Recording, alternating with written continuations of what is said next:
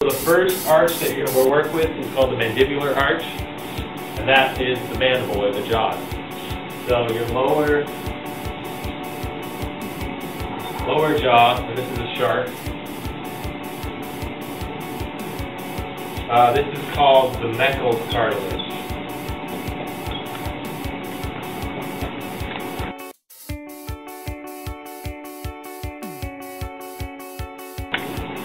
And all of the shark, they don't have bone. Their whole skeleton is made out of cartilage.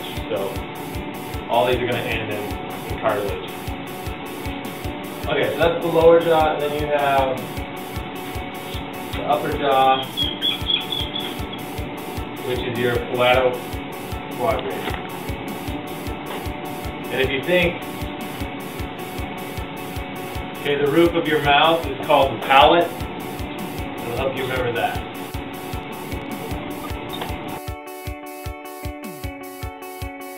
Okay?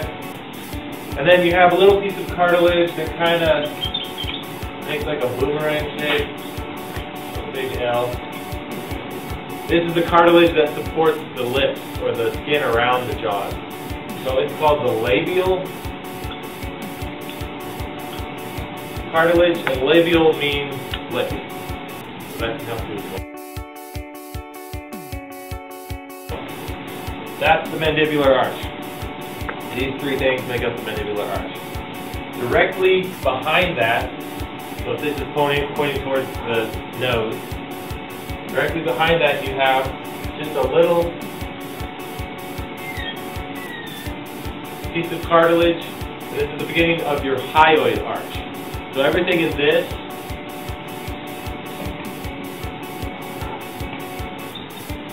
this arch ends in Hyal.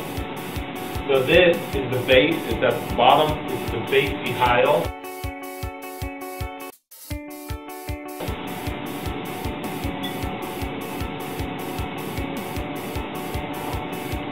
Okay? And then connecting with that, running right underneath the Labial Cartilage is the Hyoid.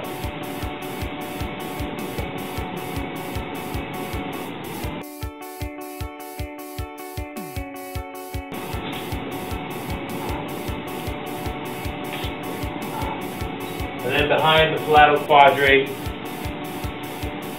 is the Hyomandibular.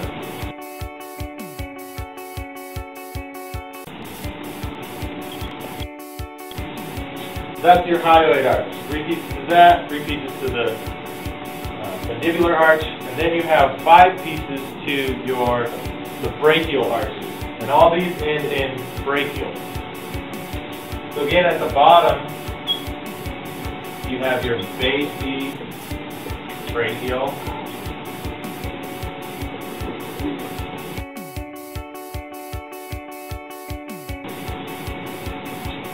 And then coming right off of that is just a little bone. It's a hypobranchial.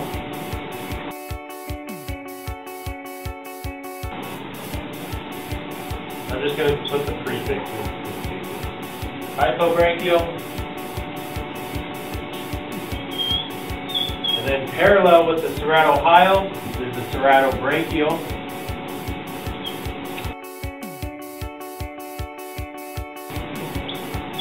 So if you remember these prefixes and suffixes, there's a lot of repetition, you can memorize it pretty quick.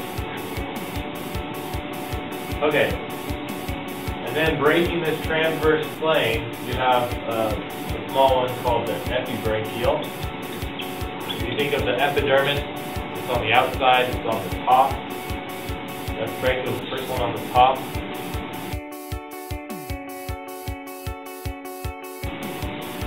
And then the last one kind of does a weird thing like this.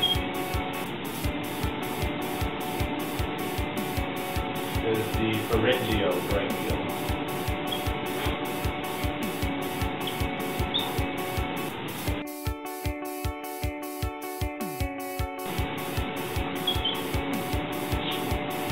Okay, so these repeat.